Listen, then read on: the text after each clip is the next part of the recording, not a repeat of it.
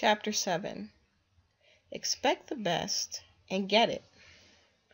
Why does my boy fail in every job he gets? Asked a puzzled father about his 30-year-old son. It was indeed difficult to answer the failure of this young man, for seemingly he had everything. Of good family, his educational and business opportunities were beyond the average. Nevertheless, he had a tragic flair for failure. Everything he touched went wrong. He tried hard enough, yet somehow he missed success. Presently he found an answer, a curiously simple but potent answer. After practicing this new-found secret for a while, he lost the flair for failure and acquired the touch of success. His personality began to focus, his powers to fuse. Not long ago, at luncheon, I could not help admiring this dynamic man at the height of his power. "You amaze me," I commented. "A few years ago you were failing at everything. Now you have worked up an original idea into a fine business. You are a leader in your community. Please explain this remarkable change in you." "Really, it was quite simple," he replied. "I merely learned the magic of believing. I discovered that if you expect the worst, you will get the worst, and if you expect the best, you will get the best. It all happened through actually practicing a verse from the Bible." "And what is that verse?" "If thou canst believe, all things are possible to him that believeth." Mark 9:23. "I was brought up in a religious home," he explained, "and heard that verse many times, but it never had any effect upon me. One day in your church, I heard you emphasize those words in a talk. In a flash of insight, I realized that the key I had missed was that my mind was not trained to believe, to think positively, to have faith in either God or myself. I followed your suggestion of putting myself in God's hands and practiced your outlined techniques of faith. I trained myself to think positively about everything. Along with that, I tried to live right." He smiled and said, "God and I struck up a partnership. When I adopted that policy, things began to change almost at once for me.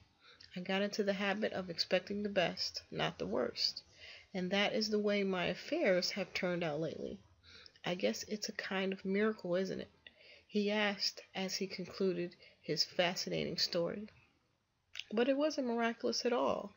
Actually, what had happened was that he had learned to use one of the most powerful laws in the world, a law recognized alike by psychology and religion, namely, change your mental habits to belief instead of disbelief. Learn to expect, not to doubt. In so doing, you bring everything into the realm of possibility. This does not mean that by believing you are necessarily going to get everything you want or think you want. Perhaps that would not be good for you. When you put your trust in God, He guides your mind so that you do not want things that are not good for you or that are inharmonious with God's will. But it does definitely mean that when you learn to believe, then that which has seemingly been impossible moves into the area of the possible. Every great thing at last becomes for you a possibility. William James, the famous psychologist, said, "Our belief at the beginning of a doubtful undertaking is the one thing." Now get that, is the one thing that ensures the successful outcome of your venture. To learn to believe is of primary importance. It is the basic factor of succeeding in any undertaking. When you expect the best, you release a magnetic force in your mind which by law of attraction tends to bring the best to you. But if you expect the worst, you release from your mind the power of repulsion which tends to force the best from you. It is amazing how a sustained expectation of the best sets in motion forces which caused the best to materialize. An interesting illustration of this fact was described some years ago by Hugh Fullerton, a famous sports writer of a bygone era. As a boy, Hugh Fullerton was my favorite writer of sports stories. One story which I have never forgotten concerned Josh O'Reilly, one-time manager of the San Antonio Cubs of the Texas League. O'Reilly had a roster of great players, 7 of whom had been hitting over .300, and everybody thought his team would easily take the championship. But the club fell into a slump and lost 17 of the first 20 games. The players simply couldn't hit anything, and each began to accuse the other of being a jinx to the team. Playing the Dallas club, a rather poor team that year, only one San Antonio player got a hit, and that, strangely enough, was the pitcher. O'Reilly's team was badly beaten that day. In the clubhouse after the game, the players were a disconsolate lot. Josh O'Reilly knew that he had an aggregation of stars, and he realized that their trouble was simply that they were thinking wrong. They didn't expect to get a hit. They didn't expect to win. They expected to be defeated. They were thinking not victory, but defeat. Their mental pattern was not one of expectation, but of doubt. This negative mental process inhibited them, froze their muscles, threw them off their timing, and there was no free flow of easy power through the team. It so happened that a preacher named Slater was popular in that neighborhood at the time. He claimed to be a faith healer and apparently was getting some astounding results. Throngs crowded to hear him, and most everybody had confidence in him. Perhaps the fact that they did believe in his power enabled Slater to achieve results. O'Reilly asked each player to lend him his 2 best bats. Then he asked the members of the team to stay in the clubhouse until he returned. He put the bats in a wheelbarrow and went off with them. He was gone for an hour. He returned jubilantly to tell the players that Slater, the preacher, had blessed the bats, and that these bats now contained a power that could not be overcome. The players were astounded and delighted. The next day they overwhelmed Dallas, getting 37 base hits and 20 runs. They hammered their way through the league to a championship, and Hugh Fullerton said that for years in the Southwest, a player could pay a large sum for a Slater bat. Regardless of Slater's personal power, the fact remains that something tremendous happened in the minds of those ball players. Their thought pattern was changed. They began thinking in terms of expectation, not doubt. They expected not the worst, but the best. They expected hits, runs, victories, and they got them. They had the power to get what they wanted. There was no difference in the bats themselves, I'm quite sure of that, but there was certainly a difference in the minds of the men who used them. Now they knew they could make hits. Now they knew they could get runs. Now they knew they could win. A new thought pattern changed the minds of those men so that the creative power of faith could operate. Perhaps you have not been doing so well in the game of life. Perhaps you stand up to bat and cannot make a hit. You strike out time and again, and your batting average is lamentably low. Let me give you a suggestion. I guarantee that it will work. The basis for my assurance is the fact that thousands of people have been trying it with very great results. Things will be very different for you if you give this method a real trial. Start reading the New Testament and notice the number of times it refers to faith. Select a dozen of the strongest statements about faith, the ones that you like the best. Then memorize each one. Let these faith concepts drop into your conscious mind. Say them over and over again, especially just before going to sleep at night. By a process of spiritual osmosis, they will sink from your conscious into your subconscious mind, and in time will modify and resonate your basic thought pattern. This process will change you into a believer, into an expector, and when you become such, you will in due course become an achiever. You will have new power to get what God and you decide you really want from life. The most powerful force in human nature is the spiritual power technique taught in the Bible.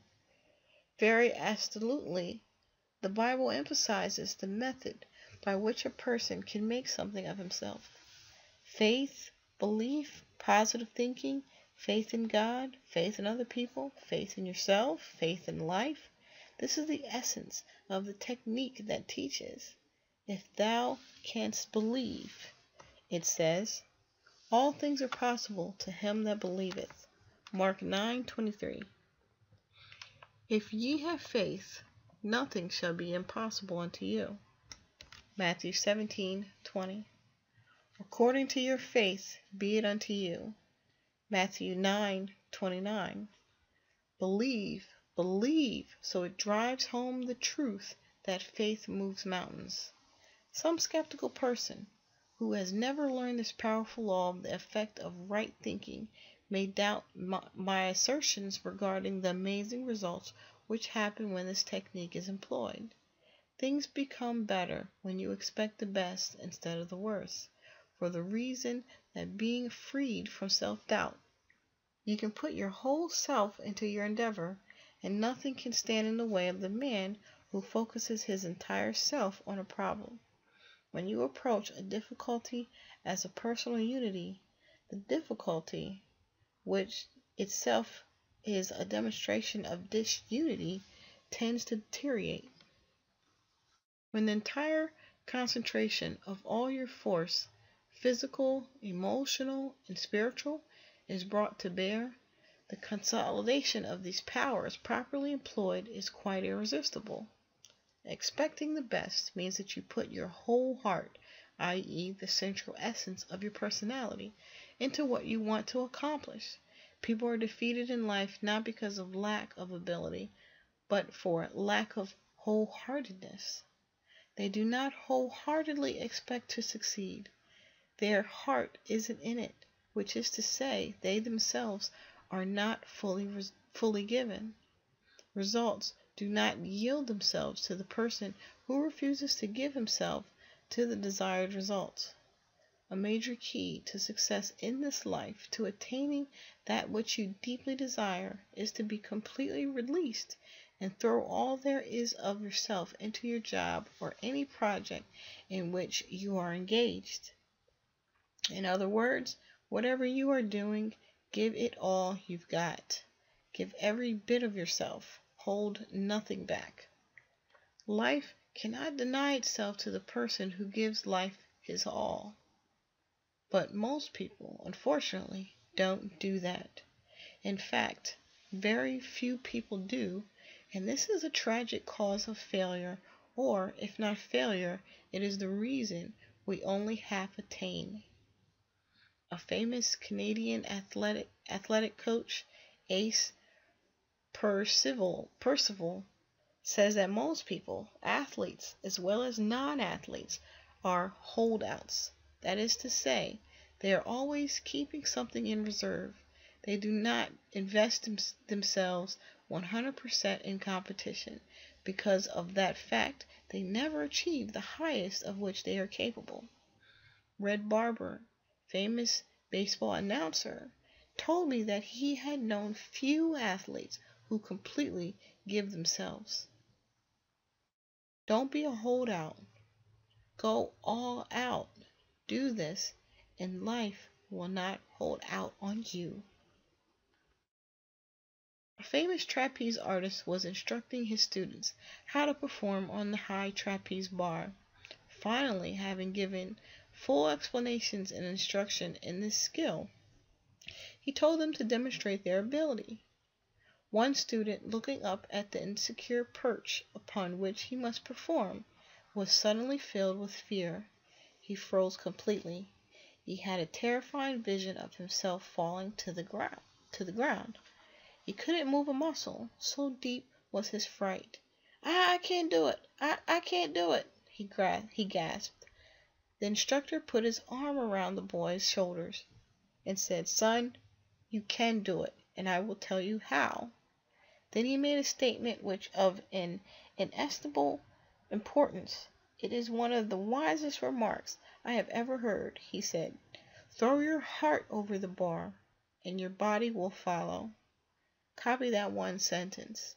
Write it on a card and put it in your pocket. Place it under the glass on your desktop. Tack it up on your wall. Stick it in your shaving mirror. Better still, write it on your mind.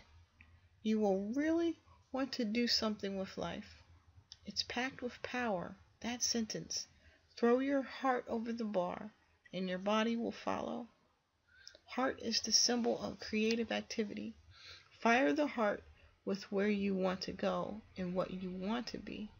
Get it so deeply fixed in your unconscious that you will not take no for an answer. Then your entire personality will follow where your heart is, where your heart leads. Throw your heart over the bar means to throw your faith over your difficulty. Throw your affirmation over every barrier. Throw your visualization over your obstacles. In other words, throw the spiritual essence of you over the bar, and your material self will follow in the victory groove, thus pioneered by your faith-inspired mind. Expect the best, not the worst, and you will attain your heart's desire. It is what it is in the heart of you, either good or bad, strong or weak, that finally comes to you. Emerson said, "Beware of what you want, for you will get it." That this philosophy is of practical value is illustrated by the experience of a young woman whom I interviewed a number of years ago. She made an appointment to see me in my office at 2 o'clock on a certain afternoon. Being quite busy that day, I had gotten a little behind schedule, and it was about 5 minutes after 2 when I walked into the conference room where she was waiting. It was obvious that she was displeased, for her lips were pressed firmly together. "It's 5 minutes after 2, and we had an appointment at 2 p.m., she said. "I always admire promptness." "So do I. I always believe in being prompt, and I hope you will forgive me for my unavoidable delay," I said with a smile. But she was not in a smiling mood, for she said crisply, "I have a very important problem to present to you, and I want an answer, and I expect an answer." Then she shot out at me. "I might as well put it to you bluntly. I want to get married." "Well," I replied, "that is a perfectly normal desire, and I should like to help you." I want to know why I can't get married," she continued. "Every time I form a relationship with a man, the next thing I know he fades out of the picture, and another chance is gone by." And she added, speaking frankly, I am not getting any younger. You conduct a personal problem clinic to help people, and you have had some experience, and I am putting my problem right up to you. Tell me, why can't I get married?" I studied her to see if she was the kind of person to whom one could speak frankly, for certain things had to be said if she really meant business. Finally, I decided that she was of big enough caliber to take the medicine that would be required if she was to correct her personality difficulties. So I said, Well, now let's analyze the situation. Obviously, you have a good mind and a fine personality, and if I may say so, you are a very handsome lady. All these things were true. I congratulated her in every way that I honestly could. But then I said, I think that I see your difficulty, and it is this. You took me to task because I was 5 minutes late for our appointment. You were really quite severe with me. Has it ever occurred to you that your attitude represents a pretty serious fault? I think a husband would have a very difficult time if you checked him that closely all the time. In fact, you would so dominate him that, even if you did marry, your marital life would be unsatisfactory. Love cannot live under domination. Then I said, you have a very firm way of pressing your lips together which indicates a domineering attitude. The average male, I might as well tell you, does not like to be dominated, at least so that he knows it. Then I added, I think you would be a very attractive person if you got those two firm lines out of your face. You might have a little softness, a little tenderness, and those lines are too firm to be soft. Then I observed her dress, which was obviously quite expensive, but she didn't wear it very well, and so I said, this may be a bit out of my line, and I hope you won't mind, but perhaps you could get that dress to hang a little better. I know my description was awkward, but she was a good sport about it and laughed right out loud. She said, you certainly don't use style phraseology, but I get the idea. Then I suggested, perhaps it might help to get your hair fixed up a little. It's a little floaty. Then you might also add a little sweet smelling perfume, just a whiff of it. But the really important thing is to get a new attitude that will change the lines on your face and give you that indefinable quality known as spiritual joy. This, I am certain, will release charm and loveliness in you. Well, she burst out, never did I expect to get this combination of advice in a minister's office. No, I chuckled, I suppose not, but nowadays we have to cover the whole field in a human problem. Then I told her about an old professor of mine at Old Wesleyan University, Royally Walker, who said, God runs a beauty parlor. He explained that some girls, when they came to college, were very pretty, but when they came back to visit the campus 30 years later, their beauty had faded. The moonlight and roses loveliness of their youth did not last. On the other hand, other girls came to college who were very plain, but when they returned 30 years, they were beautiful women. What made the difference? He asked. The latter had the beauty of an inner spiritual life written on their faces. And then he added, God runs a beauty parlor. Well, this young lady thought about what I told her for a few minutes, and then she said, there's a lot of truth in what you say. I'll try it. Here is where her strong personality proved effective, for she did try it. A number of years went by, and I had forgotten her. Then in a certain city, after making a speech, a very lovely-looking lady with a fine-looking man and a little boy about 10 years of age came up to me. The lady asked smilingly, well, how do you think it hangs? How do I think what hangs? I asked, puzzled. My dress, she said. Do you think it hangs right? Bewildered, I said, yes, I think it hangs all right, but just why do you ask? Don't you know me? She asked. I see a great many people in my life, I said. Frankly, no, I don't think I have ever seen you before.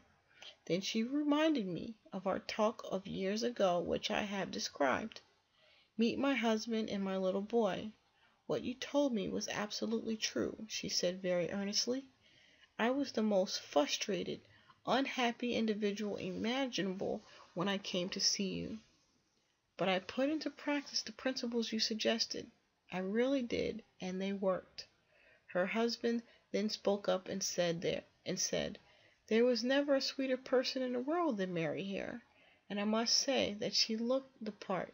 She had evidently visited God's beauty parlor.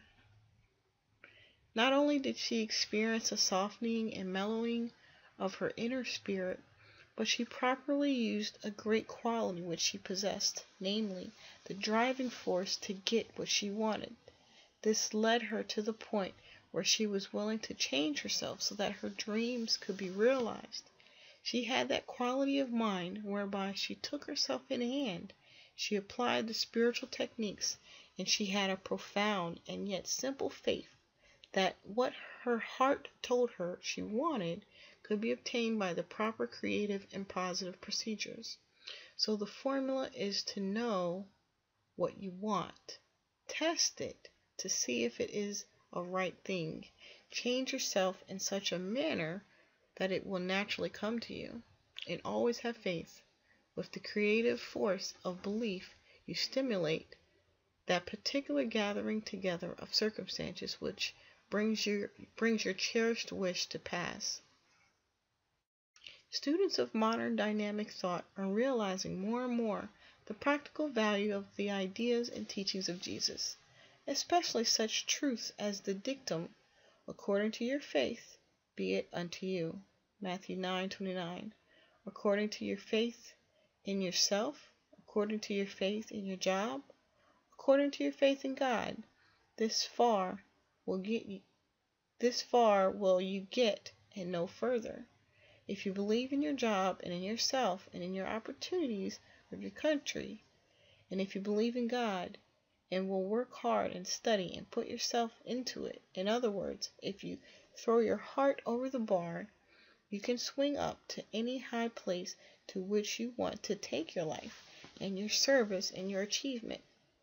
Whenever you have a bar, that is to say a barrier in front of you, stop, close your eyes, visualize everything that is above the bar and nothing that is below it. Then imaginatively throw your heart over that bar and see yourself as being given lifting power to raise above it.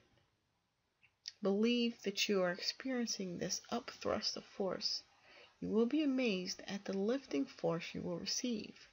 If in the depth of your mind you visualize the best and employ the powers of faith and energy, you will get the best. Naturally, in this process of achieving the best, it is important to know where you want to go in life. You can reach your goal. Your best dreams can come true. You can get where you want to go only if you know what your goal is. Your expectation must have a clearly defined objective. Lots of people get nowhere simply because they do not know where they want to go. They have no clear-cut, precisely defined purpose. You cannot expect the best if you think aimlessly. A young man of 26 consulted me because he was dissatisfied with his job. He was ambitious to fill a bigger niche in life and wanted to know how to improve his circumstances. His motive seemed unselfish and entirely worthwhile. Well, where do you want to go? I asked. I just don't know exactly, he said hesitantly. I have never given any thought. I only know I want to go somewhere other than where I am. What can you do best? I then asked. What are your strong points? I don't know, he responded. I never thought that over either. But what would you like to do if you had your choice? What do you really want to do? I insisted. I just can't say, he replied dully. I don't really know what I would like to do. I never thought it over. Guess I ought to figure that one out too. Now look here, I said. You want to go somewhere from where you are, but you don't know where you want to go. You don't know what you can do or what you would like to do. You will have to get your ideas organized before you can expect to start getting anywhere.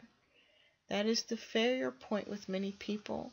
They never get anywhere because they have only a hazy idea where they want to go, what they want to do.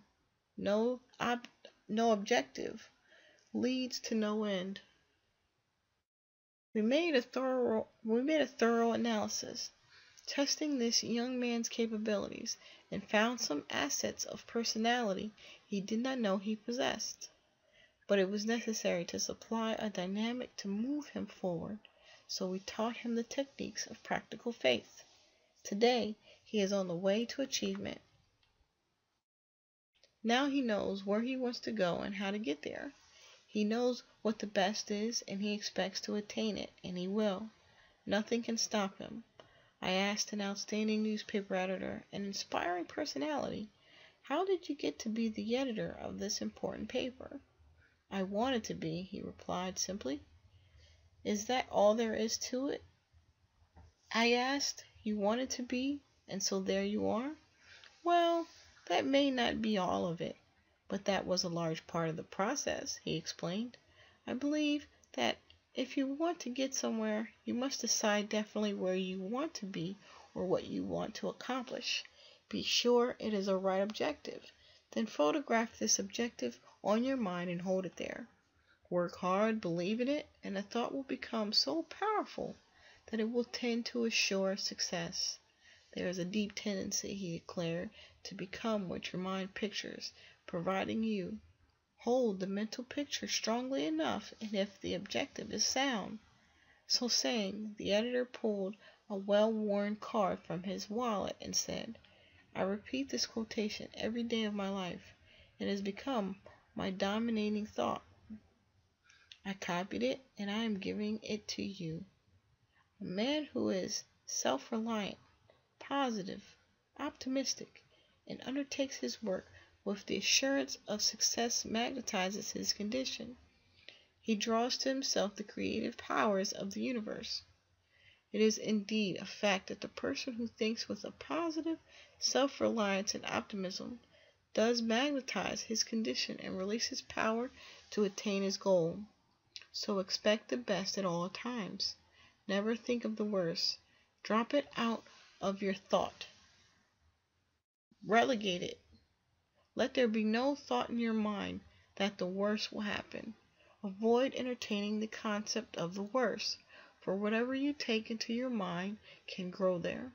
Therefore, take the best into your mind and only that. Nurture it. Concentrate on it. Emphasize it. Visualize it. Prayerize it. Surround it with faith. Make it your obsession. Expect the best. And spiritually, creative mind power, aided by God power, will produce the best. It may be that as you read this book, you are down to what you think is the worst, and you may remark that no amount of thinking will affect your situation. The answer to that objective is that it simply isn't so. Even if you may be down to the worst, the best is potentially within you. You have only to find it, release it, and rise up with it. This requires courage and character, to be sure, but the main requirement is faith. Cultivate faith, and you will have the necessary courage and character. A woman was compelled by adversary to go into sales work, a type of activity for which she had no training. She undertook to demonstrate vacuum cleaners from house to house. She took a negative attitude toward herself and her job. She just didn't believe she could do this job. She knew she was going to fail. She feared to approach a house even though she came for a requested demonstration. She believed that she could not make the sale. As a result, as is not surprising, she failed in a high percentage of her interviews. One day she chanced to call up a woman who evidenced consideration beyond the average. To this customer, the saleswoman poured out her tale of defeat and powerlessness. The other woman listened patiently, then said quietly, If you expect failure, you will get failure. But if you expect to succeed, I am sure you will succeed. And she added, I will give you a formula. I will give you a formula which I believe will help you. It will restyle your thinking, give you new confidence, and help you to accomplish your goals. Repeat this formula before every call. Believe in it, and then marvel at what it will do for you. This is it. If God be for us, who can be against us? Romans 8:31. But change it by personalizing it so that you say, if God be for me, who can be against me? If God be for me, then I know that with God's help I can sell vacuum cleaners. God realizes that you want security and support for your little children and yourself, and by practicing the method I suggest, you will be given power to get what you want. She learned to utilize this formula. She approached each house expecting to make a sale, affirming and picturizing positive, not negative results. As the saleswoman employed this principle, she presently acquired new courage, new faith, and new, deeper confidence in her own ability. Now she declares, God, help me sell vacuum cleaners, and who can dispute it? It is a well-defined and authentic principle that what the mind profoundly expects, it tends to receive. Perhaps this is true because what you really expect is what you actually want. Unless you really want something sufficiently to create an atmosphere of positive factors by your dynamic desire, it is likely to elude you. If with all your heart, that is the secret. If with all your heart, that is to say, if with the full complement of your personality, you reach out creatively toward your heart's desire, your reach will not be in vain. Let me give you four words as a formulation of a great law. Faith, power, works, wonders. Those 4 words are packed with dynamic and creative force. Hold them in your conscious mind. Let sink into the subconscious. Let sink into the unconscious, and they can help you to overcome any difficulty. Hold them in your thoughts. Say them over and over again. Say them until your mind accepts them, until you believe them. Faith, power, works, wonder. I have no doubt about the effectiveness of this concept, for I have seen it work so often that my enthusiasm for faith power is absolutely boundless. You can overcome any obstacle. You can achieve the most tremendous things by faith power. And how do you develop faith power? The answer is to saturate your mind with the great words of the Bible. If you will spend 1 hour a day reading the Bible and committing its great passages to memory, thus allowing them to recondition your personality, the change in you and in your experience will be a little short of miraculous. Just one section of the Bible will accomplish this for you. The 11th chapter of Mark is enough. You will find the secret in the following words, and this is one of the greatest formulas the book contains. Have faith in God. That's positive, isn't it? For verily I say unto you, that whosoever shall say unto this mountain, that's specific, be thou removed, that is, stand aside, and be thou cast into the sea, that means out of sight. Anything you threw into the sea is gone for good.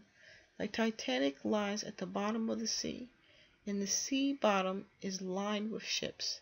Cast your opposition called a mountain into the sea, and shall not doubt in his heart. Why does this statement use the word heart? Because it means you are not to doubt in your subconscious, in the inner essence of you. It isn't so superficial as a doubt in the conscious mind. That is a normal, intelligent questioning. It's a deep fundamental doubt that is to be avoided, but shall believe that those things which he saith shall come to pass. He shall have whatsoever he saith. Mark 11:23 to 22 to 23. This is not some theory that I have thought up. It is taught by the most reliable book known to man. Generation after generation, no matter what develops in the way of knowledge and science, the Bible is read by more people than any other book. Humanity, rightly, has more confidence in it than any other document ever written, and the Bible tells us that faith power works wonders. The reason, however, that great things do not happen to some people is that they are not specific in their application of faith power. We are told, "Ye shall say to this mountain." That is to say, do not address your efforts to the entire mountain range of all your difficulties, but attack one thing that may be defeating you at the moment. Be specific. Take them one by one. If there is something you want, how do you go about getting it? In the first place, ask yourself, should I want it? Should I want it? Test that question very honestly in prayer to be sure you want it and whether you should have it. If you can answer that question in the affirmative, then ask God for it and don't be a backward in asking him. And if God, having more insight, believes that you shouldn't have it, you needn't worry. He won't give it to you. But if it is a right thing, ask him for it. And when you ask, do not doubt in your heart. Be specific. The validity of this law was impressed upon me by something that a friend of mine a Midwestern businessman told me. This man is a big, extrovertish, outgoing, lovable gentleman and a truly great Christian. He teaches the largest Bible class in his state. In the town where he lives, he is Mr. Town himself. He is head of a plant employing 40,000 people. His office desk is full of religious literature. Even has some of my sermons and pamphlets there. In his plant, one of the biggest in the United States, he manufactures refrigerators. He is one of those whole-souled, rugged individuals who has the capacity to have faith. He believes that God is right there in his office with him. My friend said, "Preach a big faith, not any little old watered-down faith. Don't be afraid that faith isn't scientific enough." "I am a scientist," he said. "I use science in my business every day, and I use the Bible every day. The Bible will work. Everything in the Bible works if you believe in it." When he was made general manager of this plant, it was whispered around town, "Now that Mr. Blank is general manager, we'll have to bring our Bibles to work with us." After a few days, he called into his office some of the men who were making this remark. He uses language they understand, and he said, "I hear you guys are going around town saying that now I'm general manager, you will have to bring your Bibles to work with you." "Oh, we didn't mean that," they said in embarrassment. He said, "Well, that's a blank good idea, but I don't want you to come lugging them under your arms. Bring them here in your hearts and in your minds. If you come with the spirit of goodwill and faith in your hearts and minds, believe me, we'll do business." So, he asked, the kind of faith to have is a specific kind, the kind that moves this particular mountain. Suddenly, he said to me, "Did you ever have a toe bother you?"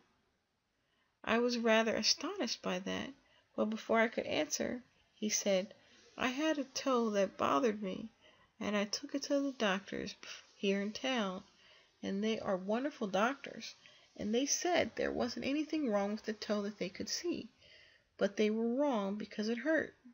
So I went out and got a book on anatomy and read up on toes. It is really a simple construction.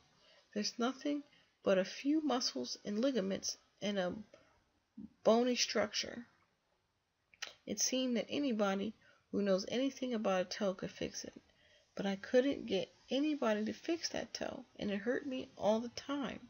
So I sat down one day and took a look at that toe. Then I said, Lord, I'm sending this toe right back to the plant. You made that toe. I make refrigerators, and I know all there is to know about a refrigerator. When we sell a refrigerator, we guarantee the customer service. If this refrigerator doesn't work right, and if our service agents can't fix it, he brings it back to the plant and we fix it, because we know how. So I said, Lord, you made this toe. You manufactured it, and your service agents. The doctors don't seem to know how to get it to working right. And if you don't mind, Lord, I would like to have it fixed up as soon as possible, because it's bothering me. How is the toe now? I asked. Perfect, he replied. Perhaps this is a foolish kind of story, and I laughed when he told it, but I almost cried too, for I saw a wonderful look on that man's face as he related that incident of a specific prayer. Be specific. Ask God for any right thing, but as a little child, don't doubt. Doubt closes the power flow. Faith opens it.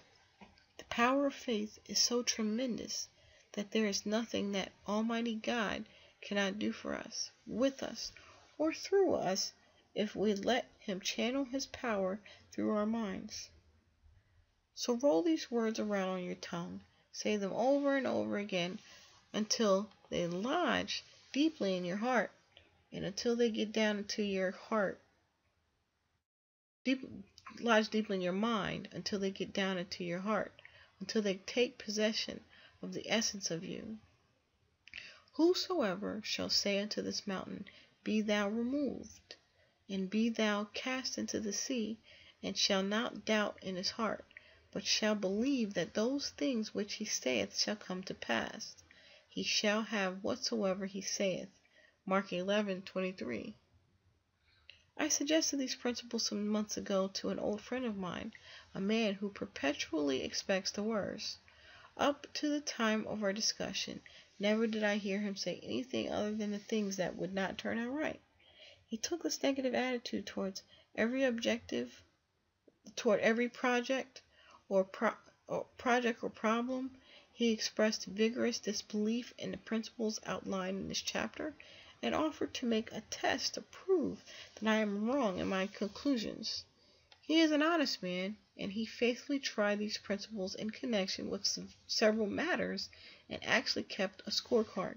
He did this for 6 months. He volunteered the information at the end of that period that 85% of the matters under investigation had turned out satisfactorily. I am now convinced, he said, although I wouldn't have believed it possible, but it is evidently a fact, that if you expect the best, you are given some strange kind of power to create conditions that produce the desired results. From now on, I am changing my mental attitude and shall expect the best, not the worst. My test indicates that this is not theory, but a scientific way to meet life's situations. I might add that even the high percentage he attained can be raised with practice, and of course practice in the art of expectation is as essential as practice on a musical instrument or with a golf club. Nobody ever mastered any skill except through intensive, persistent, and intelligent practice. Also, it should be noted that my friend approached this experiment at first in a spirit of doubt, which would tend adversely to affect his earlier results. Every day, as you confront the problems of life, I suggest that you affirm as follows: I believe God gives me power to attain what I really want. Never mention the worst. Never think of it. Drop it out of your consciousness.